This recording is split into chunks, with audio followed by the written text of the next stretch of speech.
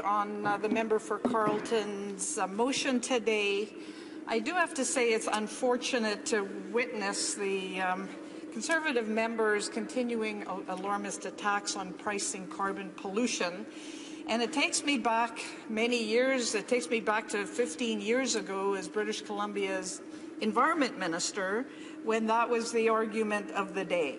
But as we know, Madam Speaker, BC's experience after having implemented price on pollution 10 years ago is that in most of the years since, emissions have dropped while the economy has grown, in fact, grown faster than anywhere else in the country.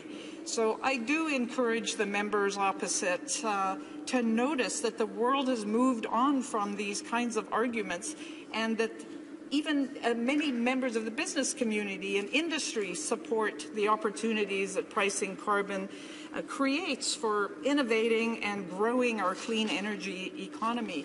I'd like them to notice the international community has moved on and has come together to commit to reducing greenhouse gas emissions to ensure that warming stays below 2 degrees centigrade and hopefully 1.5 degrees centigrade. And moreover, in the current Liberal government's pan-Canadian framework, it will be up to the provinces and territories themselves to decide what tool to use to ensure that greenhouse gas emissions are reduced.